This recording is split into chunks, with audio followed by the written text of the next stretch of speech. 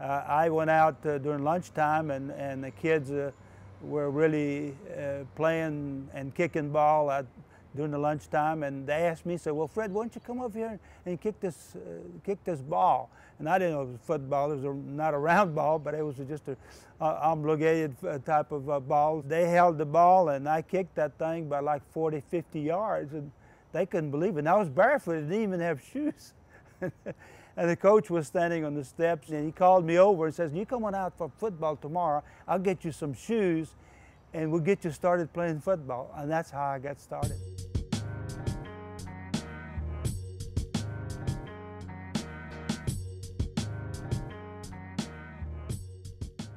Well, I was born in Poland, and during World War II, our family was taken to German labor camp in Austria.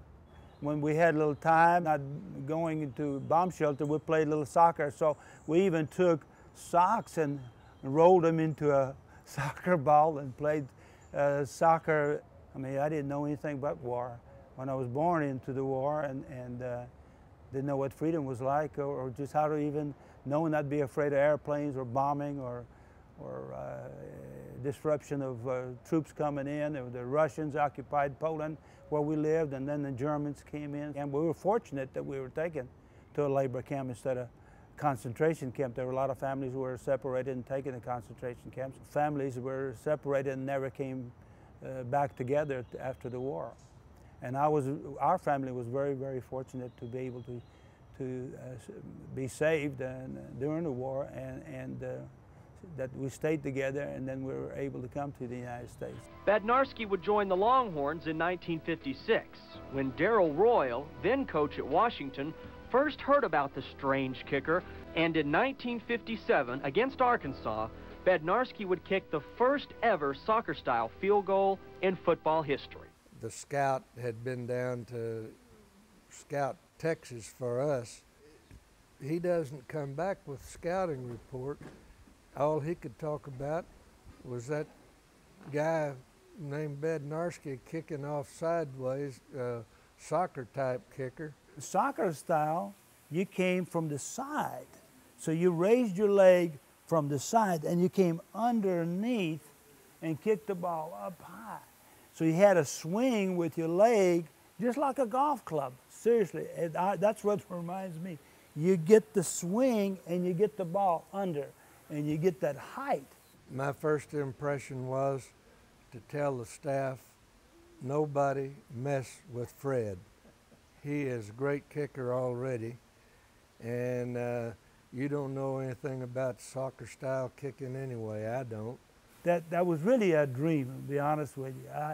I was not recruited by anybody.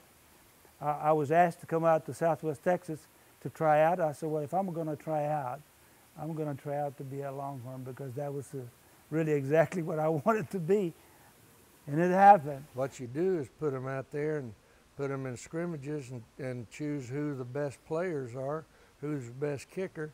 Wasn't any question about that. Nobody even competed. It was Fred all the way. I like to stay in contact with the players. I like to stay in contact with Fred. We have reunions for all football players. It's a family reunion. Yeah, and have your own family, that's right. We bring your wives and kids, and so I'm very proud to be part of the coach's first team and play for him and establish something for the rest of my life that I can carry on. I mean, that's really what this country is all about. You learn, and then you give it your best. And the good things will happen. There's opportunity. To me, going to the University of Texas just to play football only, that's just a small, and that's the truth, really, as much as we're talking together here as a coach and a student athlete. But that education is forever, the rest of your life. And if you don't get that, you miss the boat.